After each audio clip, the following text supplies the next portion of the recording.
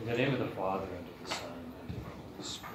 Amen. Carl Jung, the Swiss psychiatrist and psychoanalyst, whom many of you have likely heard of, believed that we produce in art those things that the soul needs to see itself and to transform itself. So let's consider that just a moment. He was saying that in art we produce, things are revealed that the soul needs to be able to see in order to see itself and to be transformed. Today, in the church, we recall the restoration of icons, the Sunday of Orthodoxy. It's hard to imagine going into an Orthodox church and not seeing icons, because they are so much all about us. But there was a time in the church's history when there was a great debate about icons, and they were banned at some times. And they were banned because it was an understanding among those who sought to have them removed, the iconoclasts, that it was impossible to reveal the invisible God. That God could simply not be depicted in an image. The ones that won out in all of this ultimately were the iconophiles, the ones who said that Jesus Christ is both human and divine. So while the iconoclasts said divinity cannot be expressed in an image, because Jesus Christ was the integration and the presentation of the unity of the human and the divine, and he could be seen, that therefore it was proper to have images because it revealed this unity of heaven and earth. As Carl Jung said, we produce these images because they help us to see what is in the soul and what the soul needs for its own transformation. Oftentimes, we can get so heavily bogged down, we might say, in our focus on our weakness and on our sinfulness. And particularly this can happen to us during a Lenten season, where all that we may see are our failings, our weakness, our sinfulness.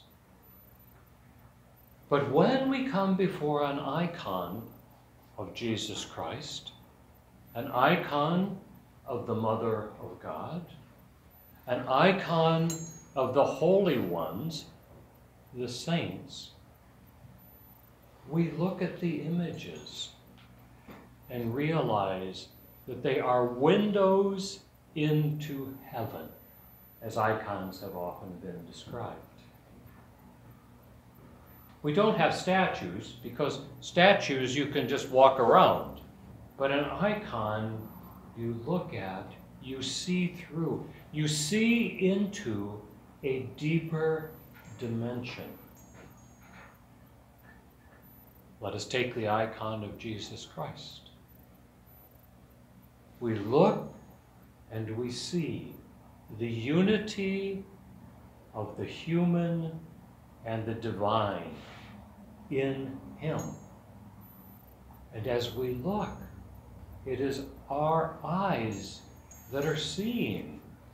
We are seeing through this image into the deeper dimensions of the unity of heaven and earth. And we're seeing that as a perception within ourselves.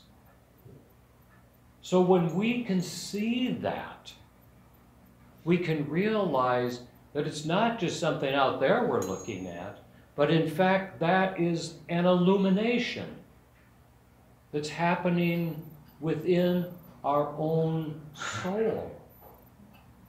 We are seeing the unity of heaven and earth, which is what we are all to be about, to live with this realization of the union of heaven and earth within us. We have this kind of balancing act that we have to work with, because we realize that, yes, we mess up oftentimes, and we've made mistakes, and we say so often that we're unworthy.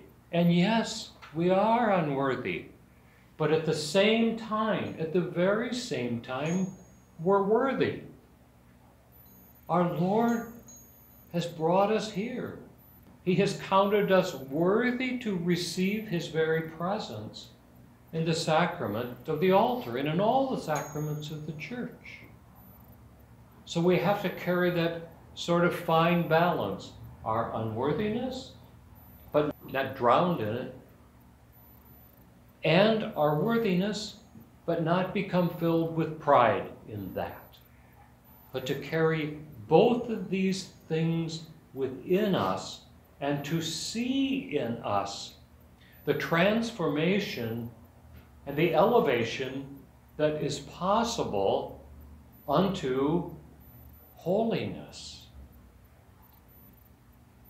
In the gospel today, it started off with our Lord calling disciples, "Follow me." So at several points in the gospel, we hear him saying this, "Follow me." But for us, it's not following him from Carroll Stream to St. Charles. It's not a geographical distance we're following.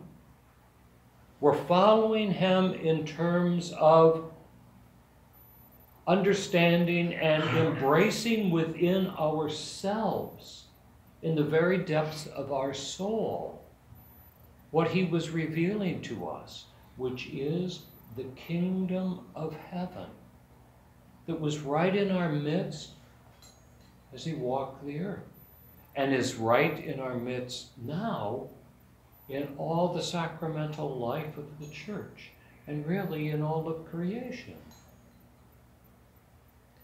So we have this great blessing of icons that allow us to see into this deeper dimension of the union of heaven and earth, and that allow that realization within ourselves. For some reason, it seems as if we as human beings oftentimes tend to focus on that which comprises our failing, that which comprises the negative things in us, and fail to take joy in those things that are of a higher level, the heavenly in us. So it's not something we get carried away with.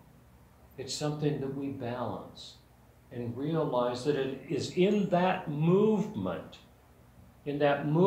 of seeing our humanity filled with the grace of divinity, that we become as those whom we see all about us. We become saintly people. We become holy people.